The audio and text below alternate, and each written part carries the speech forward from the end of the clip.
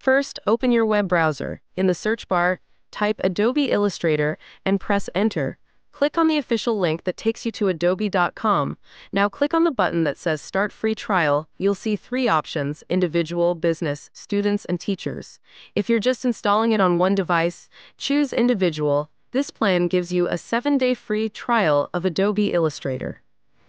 Now enter your email address and click Continue. Fill in your name and payment details. Don't worry, Adobe won't charge you until the trial period ends.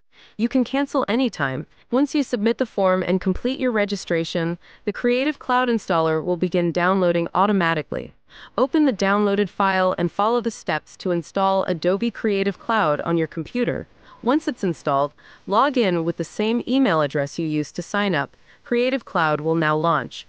Go to the Apps section, find Illustrator, and click Install. That's it.